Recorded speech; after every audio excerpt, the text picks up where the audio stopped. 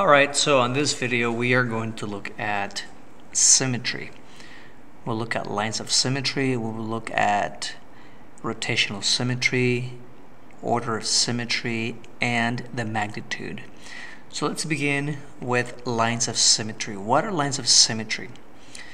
So in its simplest form, if you can cut a shape through the middle where one side reflects onto the other, we call that a line of symmetry. So for example, if I consider this rectangle, and if I can draw a line through the middle where the left side maps onto the other, then we can say this has a line of symmetry. Considering this rectangle, we not only have one line of symmetry, we actually have two lines of symmetry, a vertical line and a horizontal line. So this shape here has two lines of symmetry. Two lines of symmetry. A second shape that we can consider could be a square. A square, remember, has all equal sides, all equal angles. So considering this square, we can say that it has one vertical line of symmetry. It also has a horizontal line of symmetry. That's two. It also has two diagonal lines of symmetry where one half maps onto the other. So this one here has four lines of symmetry. This one has four, rectangle has two. If we consider, let's consider a circle, for example.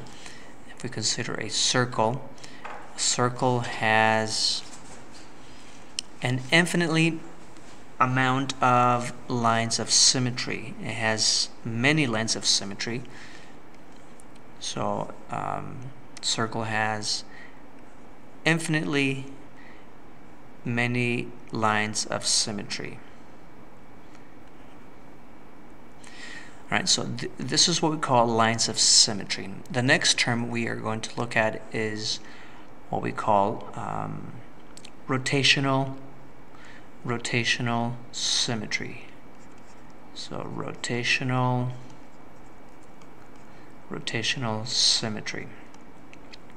And what this means is between 0 and 360 degrees, how many times can a shape be rotated where it's mapped onto itself?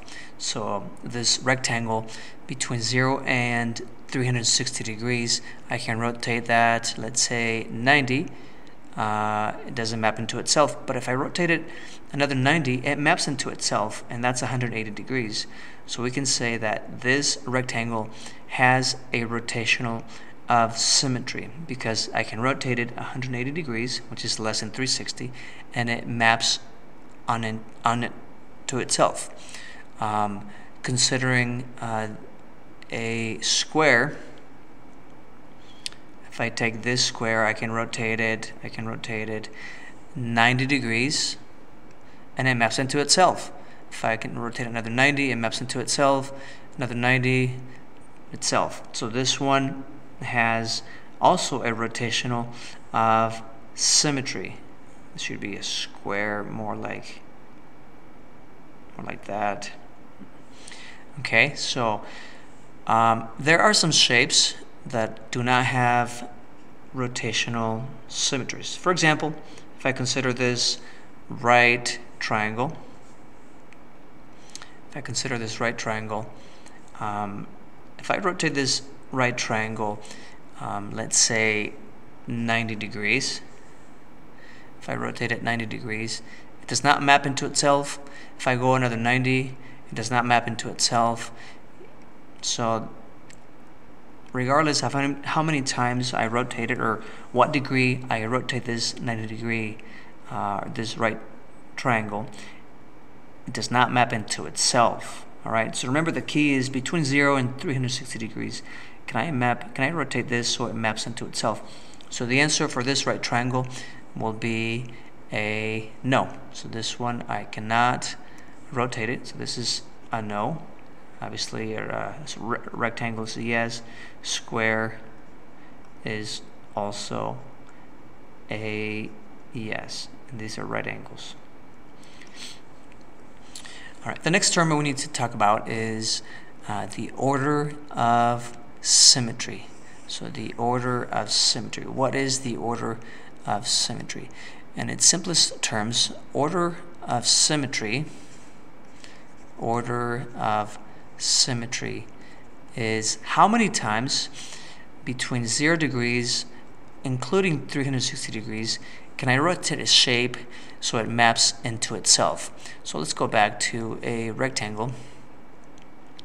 Between 0 and 360 degrees, how many times can I rotate this so it maps onto itself? Well, I can do 180, I can do 360. So this has an order of symmetry of 2, because I can rotate it twice between 0 and 360, including 360, and it maps into itself. Consider the next shape, square. A square, I can rotate this 4 times. I can 4 times between 0 and 360, including 360, and this shape maps onto itself. All right, so this is going to lead us into our next term, which is magnitude. And basically what this means, it's the smallest angle that I can rotate a shape so it maps onto itself. The smallest angle. If I consider a rectangle, the smallest angle that I can rotate it will be 180 degrees, and it maps onto itself. A square. What's the smallest angle that I can rotate a square so it maps onto itself? The answer is 90 degrees. Well, how do we find the magnitude? Well, the magnitude is found by dividing 360 degrees by the order of symmetry. So 360 divided by 2 is 180. 360 divided by 4 equals 90.